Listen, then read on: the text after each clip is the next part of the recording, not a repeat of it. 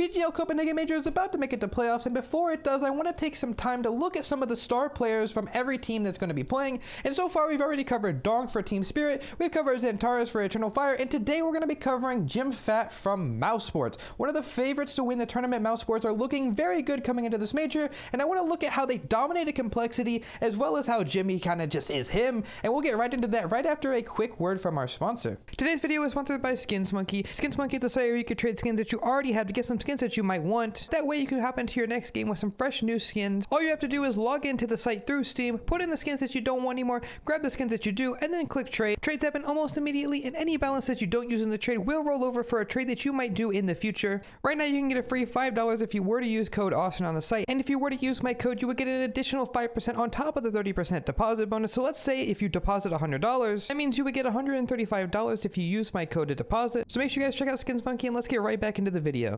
So this is actually the game that Jimmy, I'm just going to call him Jimmy, played against Complexity to qualify for the major playoffs. And one of the things that I want to look at about him is how he's very different than other players that we've covered. He's incredibly good, and he's also incredibly young. This is his first major ever. Actually, matter of fact, I think it's insane to play at such a high level at such a young age. But regardless, he's not like other players, because other players who are the carries of teams are typically oppers or really aggressive riflers. Think of like Donk, or I don't know, maybe somebody that's a super lurker like Robs. But Jimmy is interesting because he doesn't really have a role that you just point your finger at and go, yeah, that's what he does. He's a support player, as in he doesn't really go first, but one of the things that makes him so deadly is that he doesn't miss. So they rarely, Mouse of course, send him in first because they know he's always going to get the kills. And a lot of rounds in this game, you'll note that he is incredibly impressive because he either hits the first bullet headshot or he gets like the insane trade that you need.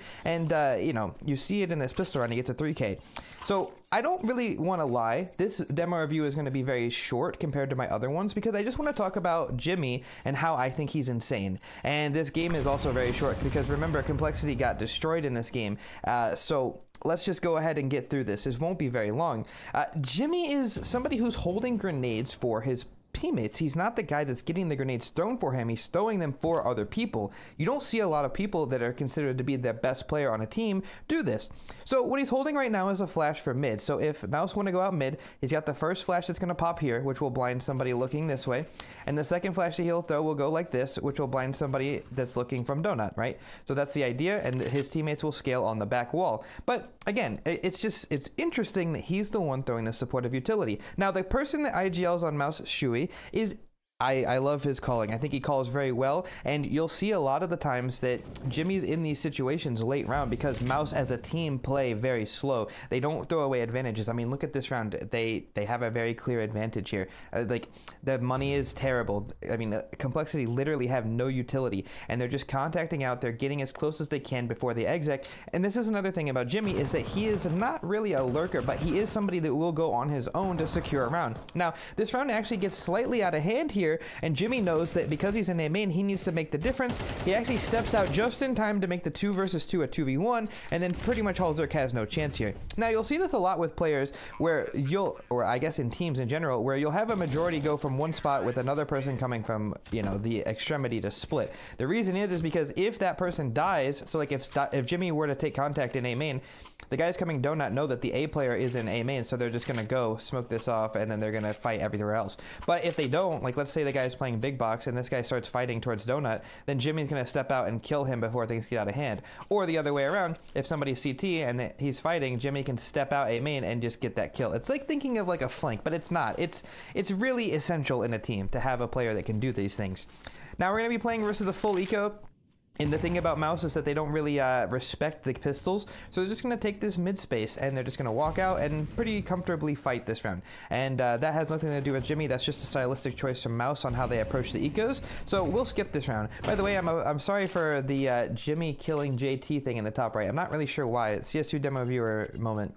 All right, so another round here where we see Jimmy throws the cat smoke. It gets a flash drop for him, and you know, he's gonna sit back here and he's holding the nades again. Something that I'm not gonna sit here and watch because you guys get the idea. If you want the lineups, you can watch the demo yourself. But look, he's coming out and he's a trade fragger. He did not go first because again, Mouse are setting him up to come out and get the difference maker kill, and then be in a clutch. And that is not for no reason, because this kid is actually insane. He doesn't miss, and we haven't really seen an example of that yet, but trust me, you will. There's a reason I'm covering this demo specifically. So another thing about Mouse is that stylistically, like I said, even in heavy advantages, they freeze. They have no reason to really cross their T's and dot their I's here. It's a 4 versus 2 where they know that they got the majority of the kills in a certain area. They can pretty much group up and hit, but they don't. They hold across the map.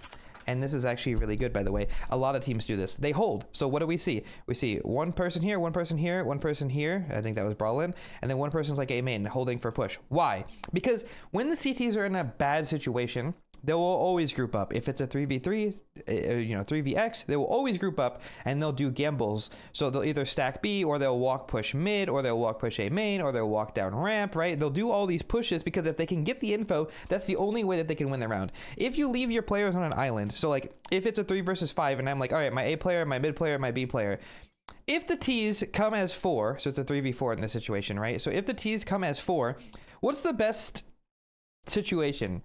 This guy gets a random 4K. I mean, no, we don't want to hold on that. Instead, what we should do is we should have everybody play together. That way, if we run into 4 people, we actually have a chance of winning. And if they go the other way, fuck it. We'll just save, because that's what you do in CS. You just save if you can't win, right? So that's like the thing. But Mouse doesn't want to let that happen. So they sit and they hold. And what they wait for is they wait for these pushes, right? So if any of these players were to see somebody, like let's say the guy holding A main sees 2, he's going to be like, oh, they're both here. They're both here. Run B. And that's a free round win. They can't do anything. Whereas if they run around willy-nilly, running, jumping up, and then this guy gets killed from house, and then wait a minute, oh, we got to get the bomb back, things can get out of hand. And I'm only over explaining these things because this takes a lot of nerve and experience for teams to pull off. Because freezing is scary. You're in a situation where you want to win the round, and every second that you wait, you feel like the team on the other team can start to pull it back. But that's not actually the case. They can't. As long as you hit your shots and you're aware of where you can be pushed from, this is really good. And you'll see another example of that in this game that I really want to highlight. So another low buy here. This is a round that's actually where Jimmy goes out. It must have been the call. He's going to go out. Somebody else is throwing the utility. It's actually Torzy because he has the op. He can't go out mid. So they're going to go out here. Jimmy throws the flashes. He gets everything thrown for him, and he's going to step out, and he finds Grim. Now, what's important to note is that he knows for a fact that there's more players in towards Banana. So what's he going to do? He's going to wait for the smoke. He's actually going to try to blow it, but he misses it. By the way, as an aside while we wait for this smoke, can you believe that pros still haven't figured out a way to consistently nade smokes to make them go away? I see this happen all the time. Either way, so he knows that they're in there. He mollies the right side. He waits for the peek, but they end up double peeking because there's 2 there. And of course, he gets both kills because it's Jimmy. He doesn't miss. He will end up going down to the 5-7 here, but it doesn't matter. All right, going into the next round, we get a tac pause out of complexity. And what we get is directly off of the tac pause, they call an A execute. Why would they call this tac pause on complexity side? Well, you have to think about it, right? What's been going wrong for complexity? What's been going wrong? Well, what's been going wrong is the fact that they can't seem to get this area of the map. So they call a tactical pause to talk about taking this area of the map. Now, I think that there must have been some sort of understanding of the idea of complexity because they put so many resources here this round, they just call an A exec. They're like, yeah, you can go have it. Take it. We don't care. We're going to go away. Very good calling. One of the things that's important to note and why this is even possible is because Mouse have thrown this top lurk smoke, which actually makes it so the B player can't get info unless they push down. Now, they did push down, but if they didn't, the B player would have no info, and also this cat smoke is thrown. So the B players theoretically could, they didn't, but they could respect these smokes and get no info, which would make the A execute devastating. I mean, it's still devastating because everybody's out of position, but you get the idea. So they're going to walk out here, and of course, again, look, Jimmy not going first. Insane. Like, the fact is that shot from A main to CT is really hard, and they set Jimmy up to get the trade on the opper. And look at this. I mean, I think Elige overfought here, but still, Jimmy got 2 essential kills because he didn't go first. He's a trade fragger. He's their star player. He wants to be set up in these positions. And you might think an inexperienced player here might just force down the bomb, but he doesn't. He waits. He knows that if he tries to plant too early, they're going to lose. This is the thing about Mouse. They're always bleeding out the time, and they're making every second count. They're making it so the complexity doubt. They're like, wait, did they leave? Did they push CT? Because they don't have someone CT, but right? They're doubting themselves. And look, Jimmy even gets the last kill. That's a 4K from him that basically single-handedly wins the round for Mouse. Granted, he was set up, but he made all the right choices. And most importantly, and I think that the biggest thing to highlight is he doesn't miss. This kid doesn't miss. How is that possible? Like, have you ever seen anyone that hits more first bullet headshots than Jimmy? Because I don't know if I have. Even Donk hits these spray controls. He doesn't hit the first bullet head all the time, but Jimmy does. It's insane. Regardless, we see more of the same. Complexity on a half by Jimmy throws the nades, and this time he's going to be sitting towards A main. He's kind of just thinking like, well, you know, remember we talked about conditioning with Xantares yesterday. One of the things is that the reason you don't push A main every round on CT side is because you want the T's to think like, we don't like that spot A main. We never play there. But then what happens is the T's get used to that. So one time they go in A main, you might catch them off guard. That's the entire concept with A main. So Jimmy's just looking for that because he knows that it's always going to be possible, even though it's not likely. But again, look at what's happened. They're just in these situations late round where they have somebody that's in a really good spot. They're going to group up. The hit is going to be too strong. Let's fast forward it here. They're going to come out here. Jimmy does go first here, but this is a different situation. This isn't a set exec. But again, he doesn't miss. He gets the kill, and the round is just over. Like, Floppy has to save. So we go on to the next round. I could have did this demo review as a team demo review, but I specifically wanted to highlight players heading into the playoffs. But you can consider this a team demo review because Mouse is insane. Because it's not just Jimmy on this team. Exertion is nuts. Brawlin is nuts. Torzy is also an insane opera. I wanted to do a demo review on him from Overpass in this series, but I decided to do Jimmy instead. But Torzy, oh. Well, there's a lot of insane players on Mouse. They definitely have what it takes to make a deep run here. So we see another smoke thrown from Jimmy. This time, support utility. He's got the nade. He's holding it for Exertion. And they end up deciding to go for a boost here. And it's important to note again, Jimmy is not the one that goes up. He boosts Exertion. The boost, of course, is, hold on, let me find my mouse, is, of course, the boost to see over the smoke here. So if anyone tries to jump up, they'll see him. They walk out mid because they get the info that it's clear. Jimmy's going to molly Cubby. And yeah, they're going to go from here, a re-smoke from house, and they're going to go out mid, pressuring, again, taking their time. They know that mid is clear, but they're not just running around like morons. They're taking their time. They double nade stack house, and now here we go. Jimmy, again, not going first. Why? Because he wants to get the trade kill. But Complexity is actually in a really good setup to counter this, and so they go down. But still, a really good round. They set Jimmy up. That's the one time this game that Jimmy actually misses an important trade. But it doesn't matter. They were in a good setup to handle that, and they're still in a really good situation to win this game. It's all right. One round gets out of hand. Now we see more of the same. Jimmy doesn't have a smoke, which means he smoked into the house. He's going to be lurking. Now, Ancient is a map that T-side it's pretty much like this every round. But what's important to note is that on this round, we actually see a very big play made by Exertion. He's going to get into house. Now, this is more of the role that I do on my team. If anybody watches Team Wicked, this is the things that I do. And Exertion's going to get in here. And off of this information, Shui, I think is how you pronounce his name, is going to call a B hit because he knows that Exertion can call and lurk late mid and catch the rotates. So Jimmy's going to group back up ramp and he's going to be walking up. And even now, he's not going first. It's basically made a point that he's not going first. And, you know, newer fans to the game might just go, he's a baiter. No, he's not a baiter. He's dying on purpose. Imagine if Floppy would have just killed Jimmy and then Shui got the trade. Now you're in a situation where Shui is alive and you would much rather have Jimmy because he just, you know, he's a better player, to be honest. So yeah, now this lurk that I talked about earlier, Exertion gets a really good round. He catches all the rotates. Complexity thought that they cleared mid. He hid from them perfectly, and so that lurk that I showed off is really important. But again, you know, you're seeing more of the same. Now there's a couple of really insane rounds from Jimmy coming up here, but I'll show them. Again, he holds the flash. Exertion goes down. Very unlucky. 4 versus 5. What will you do now if you're on mouse? Well, I'll tell you what you're gonna do. You're gonna just do the same thing you always do. You sit and wait. Now it looks like, oh my god, what, they don't know what they want to do. No, this is what they want to do because they're waiting for these pushes. They get another trade, 3v4. Things are gonna get a little weird now. Now this might actually buy time for Jimmy to have a chance to make a play. So they're gonna start, you know, doing their thing. Complexity still looking for information, and look at this. These guys are hiding. They know that this is possible. They don't want to give that info. They're waiting for Jimmy to do something, and then they're gonna go. Because now Complexity have what we call bad info in the business. What is bad info?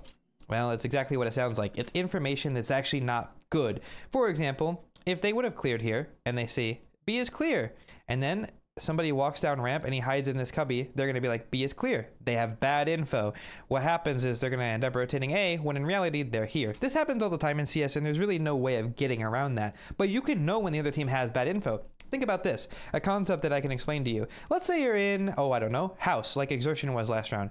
They clear mid, you know, you hear the guy step donut, they clear mid, they look, they don't see, and then you hear them run away.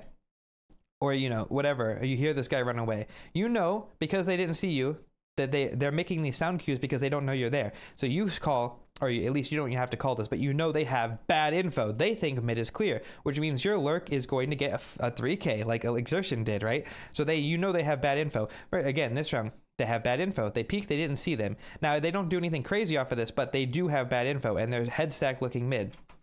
They think it's clear. They have an idea that it's, you know, possible for them to be here, but here they go. They start to sneak off. Elige gets caught by Shui. You know, and there's only like a certain degree of things that you want to blame Complexity for, because yes, they did play bad, but I mean, like, they did get outplayed quite a bit. And here we have it. The exec comes in and Jimmy's gonna get up again. He did not go first, even though Shui had the bomb. He did not go first in the cave either. They want him to be alive in the clutch. They want that. And the reason is because in these situations, these 3v3s, he is the difference maker. And you'll see it again here. So Grim's on the flank and Jimmy knows he's in a really good off angle and it's on land, so you can actually hold these angles. This angle right here, you might think it looks like it sucks, except it actually doesn't, because it's a little bit of an off angle, especially when you're playing on that side. He steps out as well with the flash from Brawlin and he gets a kill on the floppy. This kid, again, is so talented. You know, it looks like everything just kind of falls into his lap, and that's why it's so impressive. It looks like he's just playing the game. But when you do this, or when I do this, I miss, or I die right away. He just has a way of maneuvering around these situations that's just so impressive to watch. Now, this is exactly what I talk about, the conditioning, but yeah, you got to get up early to catch Jimmy. He's always going to be ready for that. That's exactly what I talked about a few rounds ago when I talked about the A main thing. That means that Complexity are saving this. They're like, okay, when we need a round or when we need an opening, Elige will go play an A main and we might catch Jimmy. Nah, and this is the round that I talked about. What just happened? Let's rewind it because I really want to talk about it. So it's a concept on every map in 4v5s and also in 3v5s and whatever we talked about earlier. What happens? Well, let me tell you. Get ready. I'm going to push my glasses up for this. What happens in 4v5s? Well, the CTs need information because if they do exactly what I said before, where they play 3 on one site, 1 on the other site, you know, if they don't go to that site, they lose. If they go to this site, they still probably lose, right? So what do? They push for info, because if they can push for info, they can make an educated stack and have a good flank. So it's really common in 4v5s on Ancient to push down ramp, to push down mid, to push A main. And again, we've talked about this. Mouse are very aware that the other team wants to do this. You've seen them freeze and hold. I already talked about this. But what's important to note is that sometimes what will happen is instead of just pushing one spot, they'll push multiple spots because they think, well, if they kill the one guy, they're at least not going to know about the other guy and we can have a good flank still and we have a chance. The thing about Mouse is that they must have a code word for something where they all just stop and hold, because look at what happens here. We have the re-aggression coming in from Complexity, which I like, by the way. You might think that this in a 4v4 is like, it's a little troll. I don't think so at all. I think this is exactly what you should do. 4v4, there's too many question marks. You will have a gap. You can't look at everything in a 4v4. You just can't. Or if you do, it's going to be incredibly weak, right? So pushing to maybe get info is good. The problem is that Exertion is holding mid and Jimmy is holding A main. And of course, they're leaving B now. And look at what happens. Grim thinks, okay, this is definitely the play, but Jimmy is waiting for the A main aggression. Imagine if you're Grim and Exertion, a completely different guy, is holding the mid push. You're thinking, you know what? Maybe there's a world A main's clear. If they're here, I might get one. If they're not here, I can flank B. And they're ready. And that's actually just Jimmy. I mean, the positioning from him is just insane. I mean, think about it. You know how much nerve it takes to get a kill in A main and then immediately just go, yeah, I'm gonna hide in this corner because I know they're gonna I know they're gonna push. I know they're gonna push. It's insane. I love the way that they're playing. And it's not even flashy. This isn't like somebody dropping 40 kills, you know, this isn't like a 3K, 4K every round. Like, this is literally the most dominant CS you can play. And like I said, when you watch this on the broadcast, when you watch the PGL stream, you might go, yeah, Complexity, they suck. And to be honest, yeah, they didn't play good this game, but you cannot take away the fact that Mouse is playing lights out Counter-Strike, and more importantly, Jimmy is playing lights out because he's set up for success, and he's a player that does not give away these positions. Unfortunately, he couldn't see, so, you know, he can miss what he can't see. Mouse will still end up closing this round because they have a really good lurk on Sui. He's going to get all the way around. This is the same concept as what would happen is if Jimmy, since this demo review was short, I'll give you a bonus. The reason that this is allowed to happen is because the A execute pulls the rotates, hold on, which, I mean, I'm assuming you understand that part at least, but this is the same concept, you know, they're all rotating, you know, they're getting the kills, complexity is like, all right, it's perfect, and then they're like, wait a minute, where's the bomb? Wait a minute, who's on B? Oh man, and then they realize that they got this lurk. So then you'll see Grim will run as fast as he can to try to kill him because he knows he's alone. I mean, they know that he's alone. They know he's here. It's pretty obvious that he's here, right? But Shui has the advantage because he can pick anywhere. So Grim will run and try to find him right away. But the reason I bring this up is because this is a round winning play, but this is exactly what would happen for Jimmy. If Jimmy was playing A and in a situation where, you know, things are going crazy, you might see, you know, in an alternate timeline, let's say they execute B, right? They execute B, they get the kills. What will happen is, you know, some lurkers will walk out mid and try to go house, and some lurkers will walk out A main and try to flank CT. And also, if they get to here, they'll go, come back. It doesn't matter what the situation is at all at the pro level. If you have somebody at an advanced flank like this, you will always go to the other side. Even if they're about to plant A and Shui says, I have B, 90% of teams will immediately run and go here. You might think, why? You have both sites. No, you don't. One site is significantly safer than the other. Like this one, first of all, think about it. If you plant, like let's say they plant in this situation, right? 2 versus 4, because this guy is going to be too late. He has to walk. It's 2v4, and by the time they get the bomb, like they can lose this super easy, and they probably will, right?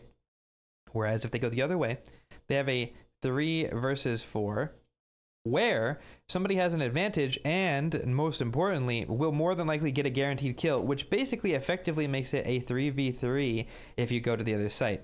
Now, I know that that's like, you know, assuming he gets the kill, but it's just true. That's what happens. So here we go. Shui's going to come in. Grim, sorry, buddy. I know you made the right play, but he's just too far. He's too far, and they're going to win the round. So there's your bonus tip. Now, I'm not going to lie. As far as Jimmy goes, he doesn't actually do a single thing on CT side, but we'll still look anyway. Pistol round, funnily enough, they save. I've never seen anything like it. 11-1 up, they just save. They just saved. That's insane. So the next round, they can actually have a really good buy. Jimmy gets dropped a FAMAS. Again, they drop him a FAMAS. He has armor. They're going to push A main. Wow, what is this? This is something that you, of course, expect. Nobody holds A main. Nobody holds A main on the round like this. If you're complexity, you're thinking, no, we don't need to hold A main. I mean, let's just go take mid, do a gun round.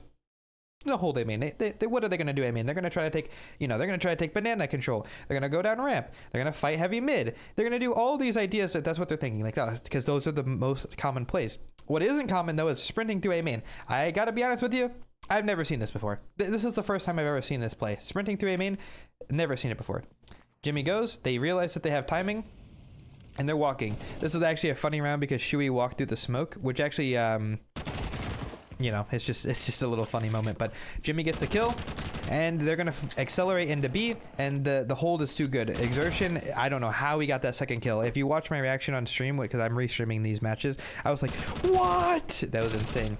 And yeah, Jimmy's on the flank, and again, he just he doesn't even get to play this round. And we go into the final round on CT side. I wish I could say it was impressive, but it's not. I'll tell you what he's doing anyway, though. What he's doing is he's holding this Molotov on top of the sign, and if he sees anybody's shadow on the wall, he's gonna Molotov and back up. That's as simple as that. A lot of players are doing this on A site these days. Shadows in CS2 are just overpowered, to be honest. So this is what they're doing, and that's what he's doing here. You know, he's on this sign.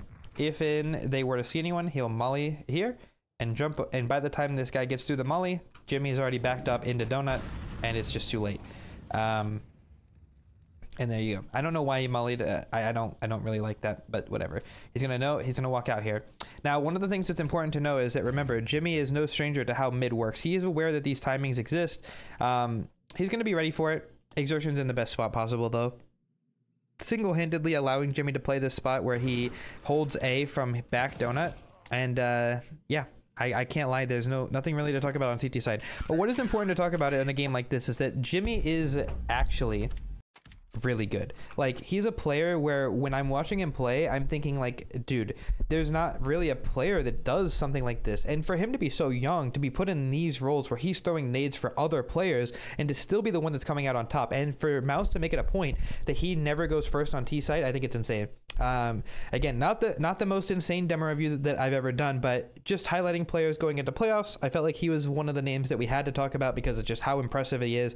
And yeah, if you did learn something from the video, I'd appreciate if you guys subscribe to the channel. If you guys are new to the channel as well, I appreciate you guys. If you guys want to see any more demo reviews, let me know. I will be leaving for Copenhagen now. I leave as soon as this video is finished recording, so I'll be in the major, but I'm watching every game in the stadium, and when I get back, I'll cover all of the exciting games, as well as hopefully have some footage from inside the arena if anything cool were to happen. So yeah, that's going to be it for me, boys. I appreciate you guys for coming to watch these demo reviews all the time.